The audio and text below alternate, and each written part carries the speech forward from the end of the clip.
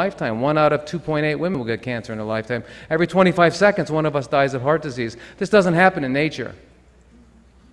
So the reason all this is happening is because we have strayed. We have lost our way. So now we're living in boxes. We all got here in a machine, and then we're going to go home and look at machines. We're going to purchase our food from machines. And every once in a while, we might say, let's go out to the country to get close to nature. Well, what's this? You can't get any closer. You're sitting in it. So, now, you grow up. If there's anything on this planet that you can call yours, and it's not really yours because you're just borrowing it, it's your body.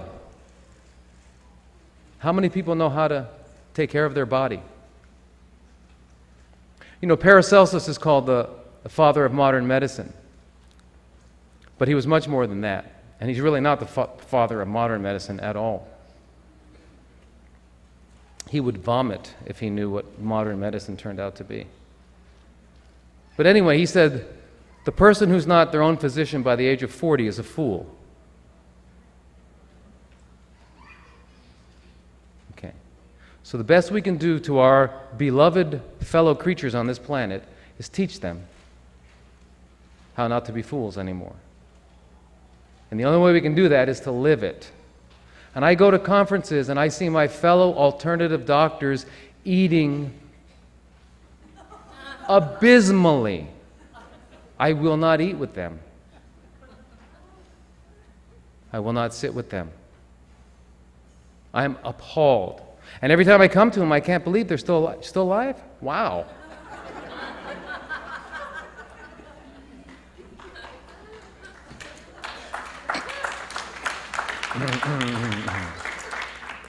So, anyway, I know I don't have long here to talk, but what I wanted to remind you all is that there's a really good, important book you might want to read called The China Study by T. Colin Campbell. It sort of ends the debate on those who still think there's a debate. Please read it. Okay, but T. Colin Campbell. Dr. Campbell. He's a PhD professor emeritus from Cornell University, and it's based on 25, 30 years of NIH-granted research. Cornell, Oxford University, and then a Chinese university.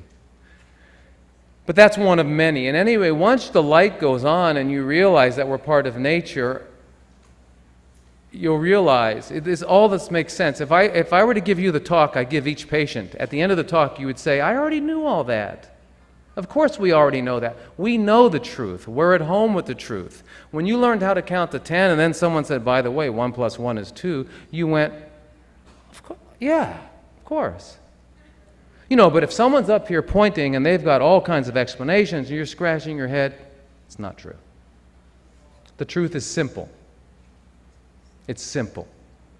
And so complex, we'll never understand it. Now, I lived in Hawaii for 15 years. I've been to the Himalayas, through the forests. I've been to Costa Rica. I've been to Vanuatu. Where else? Many jungles around the world. I've never seen supplement trees or vitamin trees anywhere. Anywhere. There are no lycopene trees, but there are tomatoes. And the tomatoes are, not only is there lycopene, but there's beta-carotene, there's fiber, there's vitamin C, and there's minerals. And they're all woven together in the most incredibly divine way that we'll never, ever, ever figure it out. And guess what? You don't need to. Just eat it.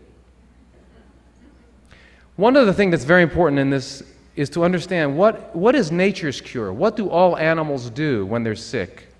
They stop eating. They stop eating. They might, you know, and remember, all animals who are plugged into nature through instinct are all herbalists. So they'll go and they'll eat the right herb that's not part of their diet to either vomit or get diarrhea, and then they'll lie down and heal. Healing comes from within. Fasting. There's not one spiritual leader that didn't fast. Okay, and anyone who has gotten any bit of health must have fasted. And so, anyway, what I'd like to say is, I have 9 minutes left, is that what that is? Right? Okay. What I'd like to say is, let's try to figure out where we fit in nature, okay? Because unlike dogs, we can't we have to try and think about it. Okay. Where we fit in nature is simply that we are mammals, and mammals have 4 qualities which distinguish them from non-mammals. We are warm-blooded, we have hair or fur, our babies are born alive, not in eggs, and we have mammary glands to produce milk. This is a mammal. There are some weird ones, extreme ones called monotremes and other ones, but for the most part, that's what a mammal is.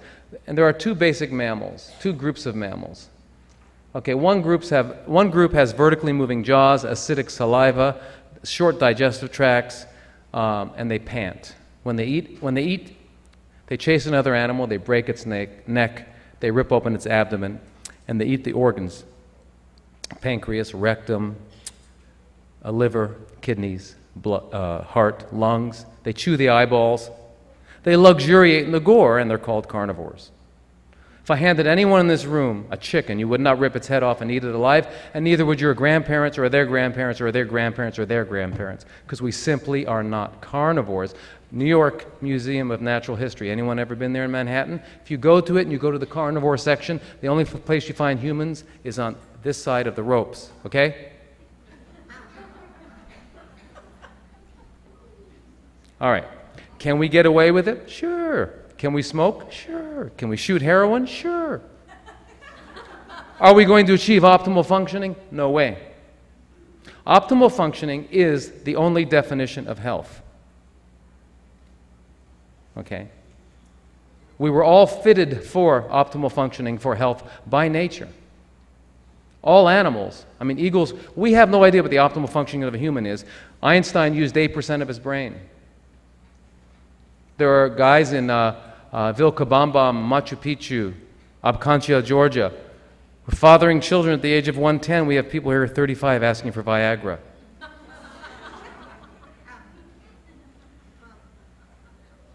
Okay, so we have no idea what optimal functioning of a human is, but we're far from it.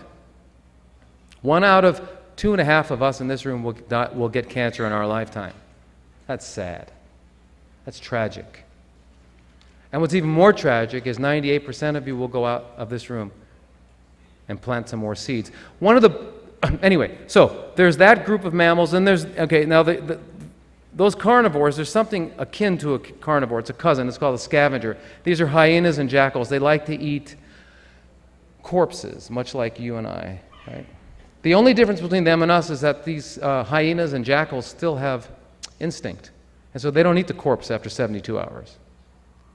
We, being devoid of instinct, we slaughter an animal and it gets stiff. We can't eat it, we'll break our teeth, so we hang it up for 96 hours and allow it to decay, but we don't call it decay, we call it aging. Just like we call it health insurance instead of disease insurance, we call it life insurance instead of death insurance. We do all those things, that's what we do.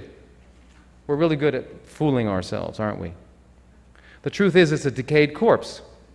So we take this piece of decayed corpse home. Can you eat it? No, you stick it in the oven. Pull it out of the oven. Can you eat it? No, you put salt, pepper, and A1 steak sauce on it. So we not only do not eat the food of the carnivore, we do not eat the food of the scavenger, we eat the food of the maggot. Can't imagine why we get sick, can you? Now listen, the other group of mammals is called elephants, rhinos, hippos, giraffes, horses, cows, gorillas, bonobos. Jaws move horizontally as well as vertically, full cheeks, full lips, alkaline saliva, long digestive tracts. And we don't pant, except on honeymoons. We sweat. Okay, so, my time's running out. Anyway, this group was designed by nature for a plant-based diet. Even if you don't want that to be true, it's true. Even if you don't want to believe, if